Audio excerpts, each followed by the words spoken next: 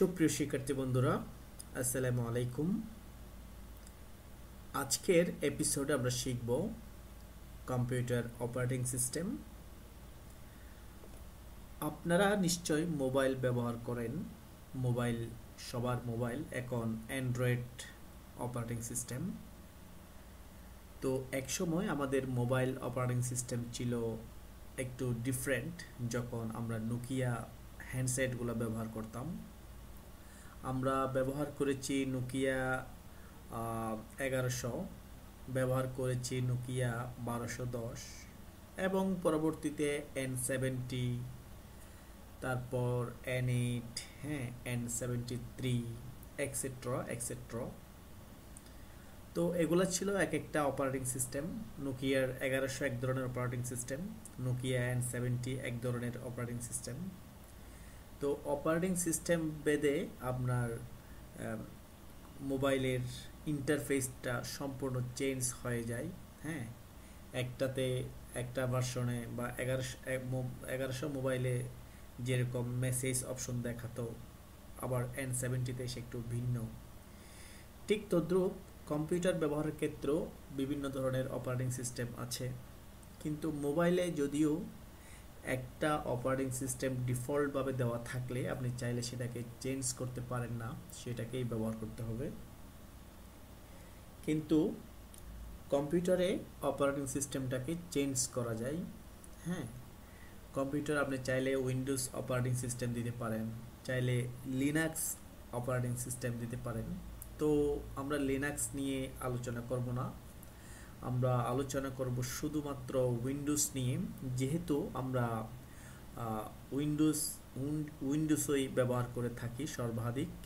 বিশেষ করে বাংলাদেশে যারা সাধারণ ইউজার তারা বেশিরভাগ উইন্ডোজ ব্যবহার করে থাকেন। আর নিশ্চয় আপনার হাতের কাছে যে কম্পিউটারটা আছে সেটাও উইন্ডোজ। তো উইন্ডোজের মধ্যে আবার বিভিন্ন ভার্সন আছে, যেমন আমরা অ্যান্ড্রয়েড মোবাইলে তাকে ললিপপ, তাকে জেলিবিন, এমনইভাবে কিটকাট, এই ধরনের নামগুলো আমরা শুনে থাকি অ্যান্ড্রয়েড কোন ভার্সন। ঠিক তদ্রূপ উইন্ডোজের মধ্যেও আমরা শুনে থাকি Windows XP, Windows 7, Windows 8, Windows 10। তো আমি আজকে যেটা দেখাবো সেটা হচ্ছে উইন্ডোজ 10। তো যাই হোক, আমি আমার কম্পিউটারে চলে আসি। আমার কম্পিউটারে যেই অপারেটিং সিস্টেমটা ইনস্টল করা আছে সেটা হচ্ছে উইন্ডোজ 10। এটা দেখতে অনেকটা এরকম। হ্যাঁ, তো এখন অপারেটিং সিস্টেম 7, 8, 10 এটা কোনো ব্যাপার না। আপনি যেমন মোবাইলের ক্ষেত্রে Samsung jelly bean operating system operate করতে পারলে, চালাতে পারলে আপনি ললিপপও চালাতে পারবেন, আপনি কিটক্যাটও ব্যবহার করতে পারবেন। একই হয়, একটু এদিক ওদিক হয়, একটু চেঞ্জ হয়। হ্যাঁ, আবার যারা মাইক্রোসফটের হ্যান্ডসেটগুলো ব্যবহার করেছেন, মাইক্রোসফট লুমিয়া, তাদের অপারেটিং সিস্টেম ভিন্ন। হ্যাঁ, কিন্তু আস্তে আস্তে ব্যবহার করা যায়, একটু ভিন্ন হলেও ব্যবহার করা যায়। আর উইন্ডোজের এক্সপি 7, 8, 10 প্রায় সবগুলো কাছাকাছি। তো আমি যে বিষয়টা দেখাবো, কম্পিউটার সাধারণভাবে আপনি কিভাবে ব্যবহার করবেন যে কোনো অপারেটিং সিস্টেমে। আমি গত ক্লাসে দেখিয়েছি কিভাবে কম্পিউটার অন করা হয় এবং অফ করা হয়। তো অন করার পর এখন ধরেন আপনি কম্পিউটারের এইখানে আছেন, এটাকে বলা হয় ডেস্কটপ স্ক্রিন। হ্যাঁ, এই যেটা স্ক্রিন দেখতে পাচ্ছেন এটাকে বলা হয় ডেস্কটপ। তো অনেকের কম্পিউটার আমরা দেখি, কম্পিউটার খুললেই একটা তার নিজের ছবি দেখা যায় ডেস্কটপে। তো আপনিও চাইলে নিজের ছবি দিতে পারেন। আপনার মাউসের মধ্যে দুটো ক্লিক আছে, একটা হচ্ছে লেফট ক্লিক, একটা হচ্ছে রাইট ক্লিক। মাউসের যখন রাইট ক্লিক করবেন আপনি এই অপশনগুলো দেখতে পাবেন। তো আমি অপারেটিং সিস্টেমের মধ্যে এই অপশনগুলো সহ আপনাদেরকে বলবো। যেমন আমি যদি এখন লার্জ আইকন দিই, দেখেন আমার এই আইকনগুলো বড় করে দেখাচ্ছে। আমি যদি এখন ভিউ থেকে মিডিয়াম আইকন দিই, এখন মিডিয়াম আকারে দেখাচ্ছে। আমি যদি ভিউ থেকে স্মল আইকন করে দিই, এখন স্মল দেখাচ্ছে। হ্যাঁ, তো এভাবে আপনি অটো অ্যারেঞ্জ আইকন দিলে অটো অ্যারেঞ্জ হয়ে যাবে সবগুলা। হ্যাঁ, কাছাকাছি চলে আসবে। তারপর ধরেন এখন আমি এটাকে এখানে নিয়ে আসলাম, এখন আর আসতেছে না। হ্যাঁ, এখন আপনি চাইলেই এই ফোল্ডার বা আইকনগুলোকে, হ্যাঁ, বিভিন্ন জায়গায় নিয়ে আসতে পারবেন না। আমি যদি ভিউ থেকে অটো অ্যারেঞ্জ এটা তুলে দিই, এখন কিন্তু আমি চাইলে যে কোনোটা যে কোনো জায়গায় নিয়ে যেতে পারি, হ্যাঁ, নিয়ে যেতে পারি। এখন আপনি আবার চাচ্ছেন যে একটা অটো অ্যারেঞ্জ হবে, সেক্ষেত্রে আমি দিলাম ভিউ, ভিউ থেকে দিলাম আমি অটো অ্যারেঞ্জ করে দিলাম, তাহলে সব অটো অ্যারেঞ্জ হয়ে গেল। আর আমি ভিউ থেকে মিডিয়াম আইকন করে দিই যাতে একটু বড় হয়। তারপর এখানে আরও দেখতে পাচ্ছেন অ্যালাইন আইকন টু গ্রিড, হ্যাঁ, এটাও দেওয়া আছে, অর্থাৎ সবগুলোর অ্যালাইনমেন্টটা সোজা হবে, এই বিষয়গুলো এখানে, এগুলো আপনারা অন অফ করে দেখবেন। আর শো ডেস্ক, অনেক সময় কি হয় ডেস্কটপের সবগুলো আইকন হারিয়ে যায়, হ্যাঁ, কোথায় হারিয়ে গেল, আমরা যারা নতুন ইউজার তারা অনেক সময় বুঝতে কষ্ট হয় যে এখানে যে মাই কম্পিউটারে কিভাবে যাব, হ্যাঁ। তো সেক্ষেত্রে আপনাকে ভিউ থেকে এসে আবার শো ডেস্কটপ আইকন করে দিলে রাইট ক্লিকের থেকে তাহলে সবগুলো দেখাবে। তো এই ছিল ভিউ নিয়ে আলোচনা, বাকিগুলো আপনারা দেখে নেবেন। এখন আছে এখানে short by name, size, item type, date modified, এগুলা কি? তো আমরা এগুলোর আগে আমরা যে কথার মধ্যে ছিলাম যে এখানে ডেস্কটপে যে নিজের ছবি কিভাবে দিবেন, সেজন্য আপনি রাইট ক্লিক করে এখানে পার্সোনালাইজ, আপনার পিসি যদি হয়ে থাকে উইন্ডোজ 7 বা উইন্ডোজ 8.1 বা 10 যাই হোক না কেন সব জায়গায় পাবেন পার্সোনালাইজ, এখানে ক্লিক করেন। এখানে ক্লিক করলে দেখবেন যে ডিফল্টভাবে বিভিন্ন ওয়েলপেপার, আমরা মোবাইলে যে ওয়েলপেপার দিয়ে থাকি সেই ওয়েলপেপার এখানেও কিছু কিছু ডিফল্ট থাকে।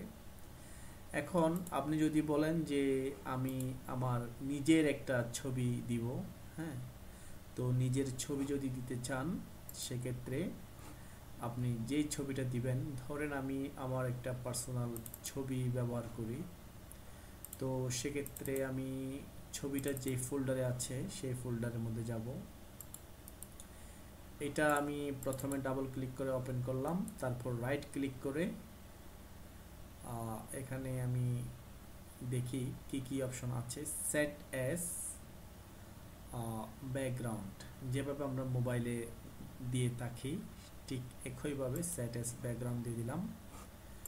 এখন যদি আমি আমার ডেস্কটপে ফিরে আসি, দেখতে পাচ্ছেন প্রিয় বন্ধুরা যে ছবিটা আমার কম্পিউটারের ব্যাকগ্রাউন্ড বা ওয়েলপেপার হিসেবে যুক্ত হয়েছে।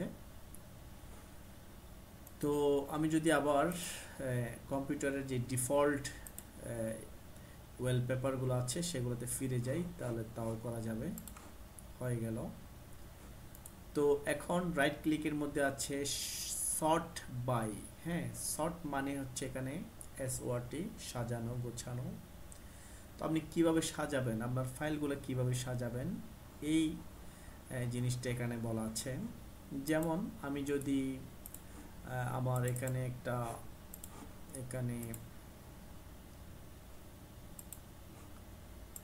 এখানে কিছু ফাইল দেওয়া আছে, ফোল্ডার দেওয়া আছে, তো এগুলো এখন কিভাবে সাজানো আছে, এগুলোর সর্টিংটা হচ্ছে 0, 1, 2, হ্যাঁ, তারপর 3, এরকম করে সিরিয়ালি অ্যাসেন্ডিং আকারে সাজানো আছে।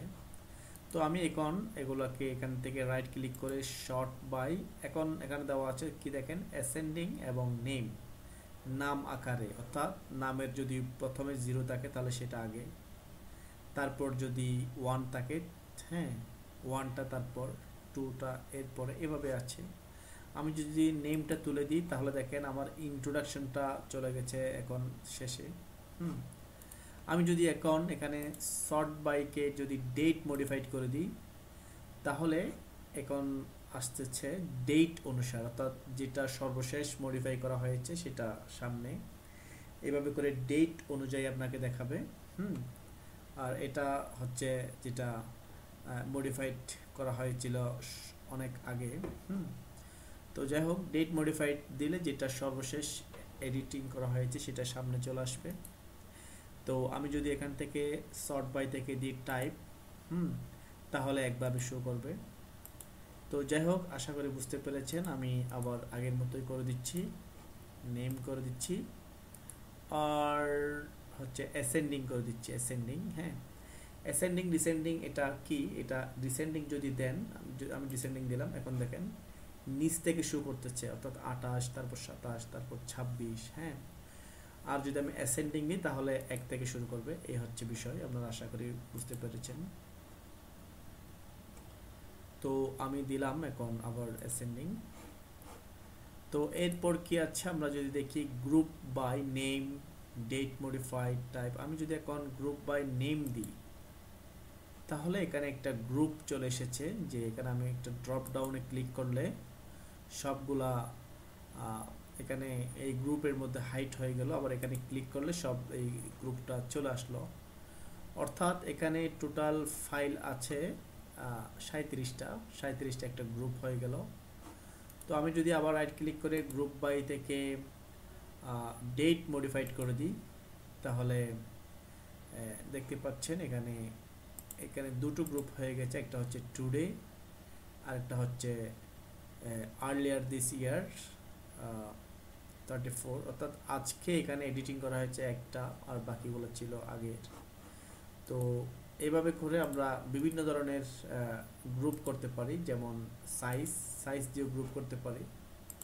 হ্যাঁ, তো যাই হোক, গ্রুপিং বিষয়টা আশা করি বুঝতে পেরেছেন। হ্যাঁ, তো আমি গ্রুপিংটা তুলে দিচ্ছি, গ্রুপিং আমার প্রয়োজন নাই, গ্রুপিং ছাড়াই ঠিক আছে। আমি গ্রুপ বাই থেকে সাইজটাও তুলে দিলাম, সরি আমি নেম করে দিই। হ্যাঁ, বা গ্রুপ বাই থেকে আমি মোরে আসি, মোরে কি কি আছে, আমি নেমটা, ডেট মডিফাইড, টাইপ, সাইজ এগুলো তুলে দিলাম, আর নেমটা থাক যে কোনো একটা, হ্যাঁ থাকতেই হবে। তো ঠিক আছে, এরপর কি আছে আমরা যদি দেখি, আর এখানে ক্লিক করলে আমি এটাকে কলাপস, অর্থাৎ এই জায়গায়, হ্যাঁ এখানে যে এটা কলাপস হচ্ছে, আবার এটা বের হয়ে আসছে। হ্যাঁ, এই বিষয়টা এখানে আমি রাইট ক্লিক করেও করতে পারি। হ্যাঁ, রাইট ক্লিক করে, আর রাইট ক্লিক করলে এখানে আরও বেশ কিছু অপশন আসছে। তো সবগুলা যেহেতু এখানে এই ছোট টিউটোরিয়ালে বলা যাবে না, হ্যাঁ এগুলো আপনারা দেখে নেবেন, বা এগুলো আপাতত প্রয়োজন নাই আপনাদের জন্য। তো যাই হোক, এরপর আছে রিফ্রেশ। হ্যাঁ, এই রিফ্রেশটা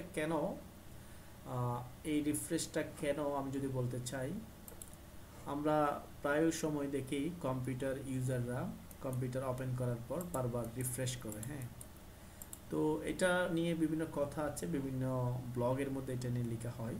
তো আমি যতটুকু জেনেছি, রিফ্রেশের আসলে কোনো কাজ নাই, রিফ্রেশ দিলেও যাহা, না দিলেও তাহা। তো তারপরও এরকম যদি হয় থাকে, তাহলে রিফ্রেশ এই অপশনটা এখানে দিল কেন? হ্যাঁ, তো এটা আমরা যারা রিফ্রেশ করি এই সেন্স নিয়ে করি যে রিফ্রেশ দিলে মনে হয় কম্পিউটার যে হ্যাং হয়ে যায়, বা অনেকক্ষণ কাজ করতে করতে কম্পিউটারের যে একটা দুর্বলতা আসে, সেই দুর্বলতাটা অনেকটা কাটিয়ে যায়। হ্যাঁ, এই ধরনের সেন্স নিয়ে আমরা এটা করি। তো সমস্যা নাই, এটা আপনারা করতে পারেন। কিছুক্ষণ কাজ করার পর ডেস্কটপে এসে একটু একটু রিফ্রেশ দিলেন। হ্যাঁ, এই তো ঠিক আছে। আমি অপারেটিং সিস্টেম এটা এই টিউটোরিয়ালটা আর বেশি লম্বা করছি না, নেক্সট পার্টে আমরা বাকিটুকু জানবো ইনশাল্লাহ। তো সে পর্যন্ত সবাই ভালো থাকুন, সুস্থ থাকুন।